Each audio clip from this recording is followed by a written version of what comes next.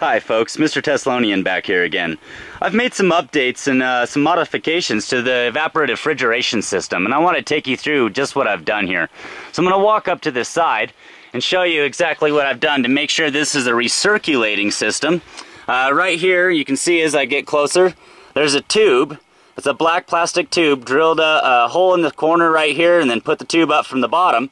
You can see I removed some of the wood material here, made a low spot in the wood, also helped gather some of that water. If I take you underneath there, you can see the black piece of pipe coming up from the underside.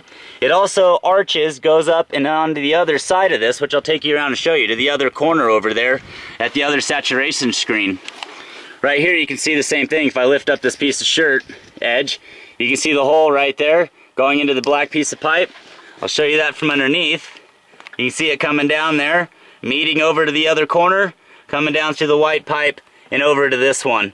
And both of those meet there, and I'll show you on the other side what they're doing. Right there is the drip that I have coming out of the system. Now I can start slowing that down a bit now that I've got the shirts all moisturized and got everything wetted. So I can start to slow down the flow with the valve up top on the upper tank. This way I'm not losing my water through the system other than what I'm losing through evaporation. So this is a recatch. As you can see, I just kind of fired it up, started the bucket empty.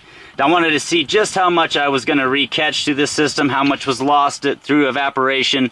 Curious on just how long 5 gallons of water, which I didn't just fill all the way up, I only put half of a jug in there, how long 5 gallons of water is going to last through this system. I have a feeling with the recirculation going on that we might even get a full week out of 5 gallons, which would make for a pretty efficient system here, especially for people that live in a hot, dry climate, maybe even in third world nations.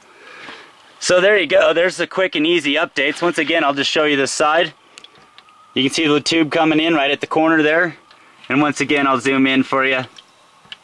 You can see it over there, right there. You can see this flashing chunk that I had to screw down right here, all the way on both sides. That helps make it so if the water rolls off the sheet towards it, it'll stop most of it, roll it back towards either one of the corners.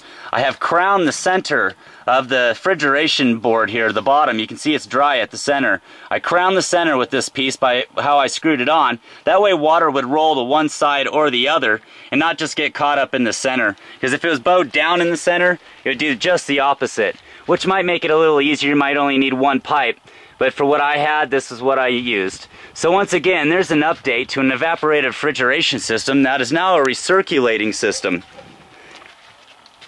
Well, I hope you enjoyed. Until next time, this is Mr. Teslonian and the Teslonian Man Show.